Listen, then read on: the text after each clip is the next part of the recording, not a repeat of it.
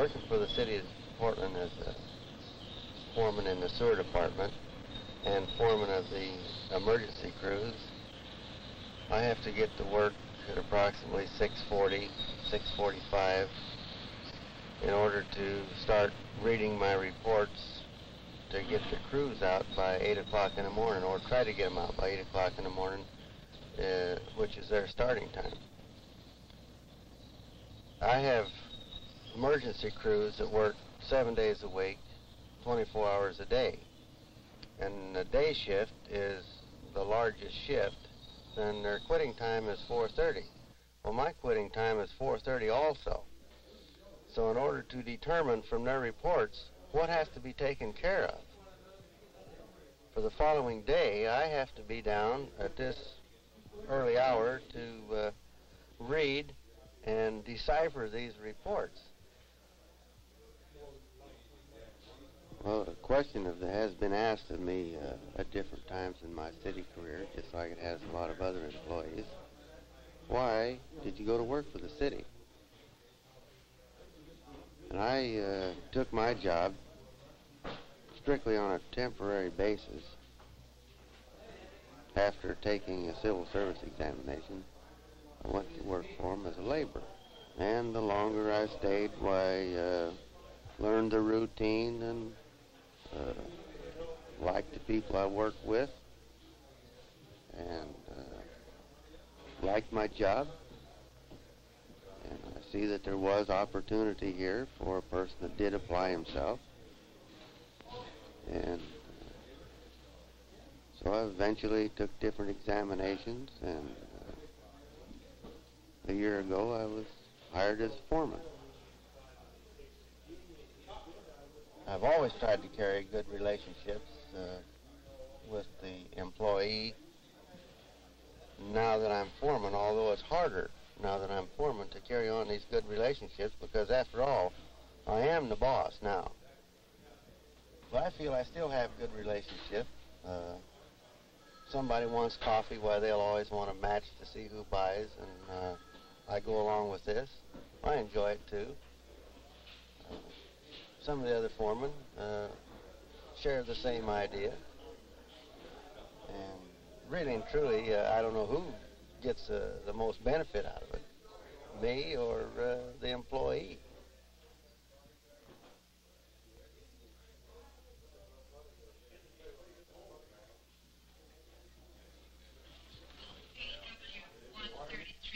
The City of Portland Emergency Crew is basically the emergency crew for the Sewer Repair Division.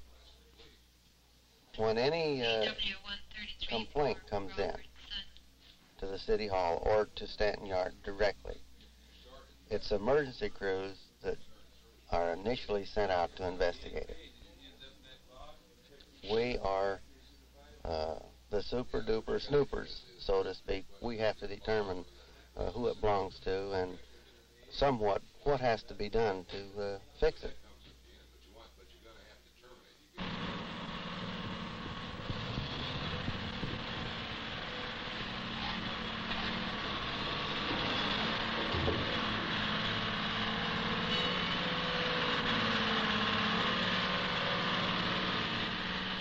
Ordinarily, when I get a radio call from my emergency crew out in the field, it's because if they're unable to make a determination or an assessment of what has to be done. And it might even be a question of can it wait, or is it urgent enough to be taken care of right now? And of course the crews don't make this type of decision.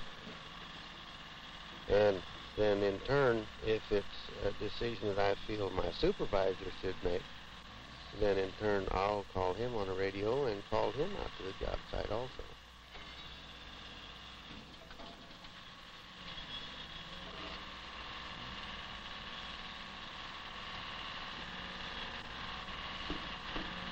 I have a great compassion for the taxpayer, owing to the fact that most taxpayers are ignorant as to how their tax dollar is spent and really the functions of the whole governmental body.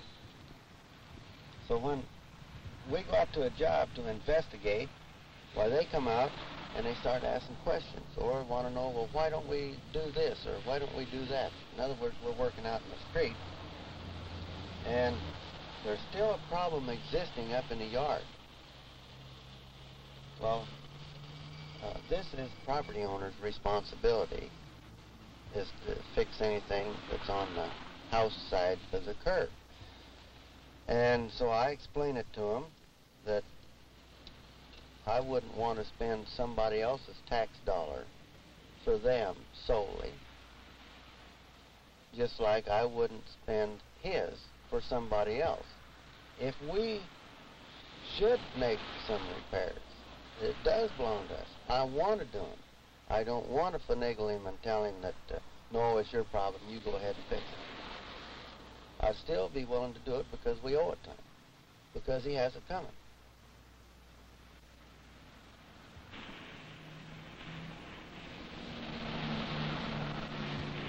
Well, I enjoy being around the working man, or the blue-collared worker, so to speak.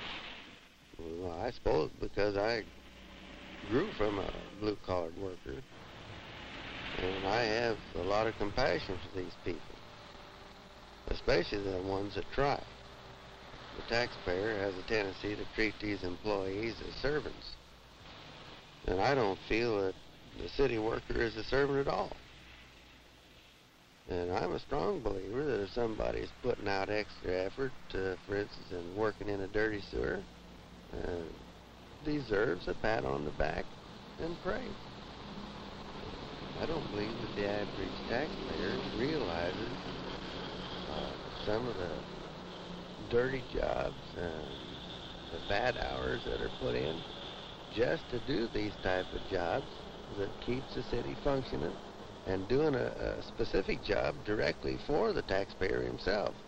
That here he is in there sleeping and he don't even realize that this dirty, nasty job is going out in the street, which is keeping his basement from being flooded or something like this. And so the next morning, why, here the job is all done, and nobody gets any praise for it, except maybe from what praise I, in turn, can bestow on my men and tell them, well, job well done, and I appreciate it.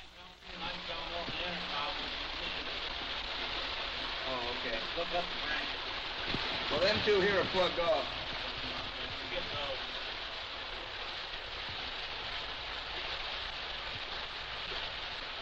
There's one right here plugged off. And that one's plugged off.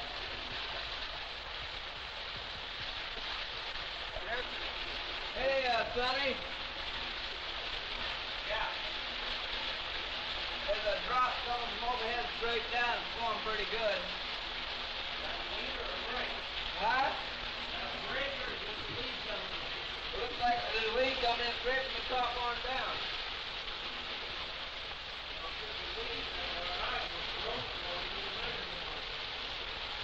Oh, it ain't broke.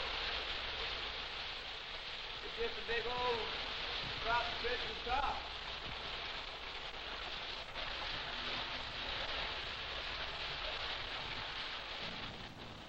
Being a foreman, had come up through the rank and file. I don't consider myself, or I don't feel any different than I was before when I was a blue-collar worker. I don't think that a person has to change overnight, and I certainly hope that I didn't change overnight and turn into what a lot of people consider a tin god or a know-it-all. Well, I just don't think that you have to do this when you become a foreman.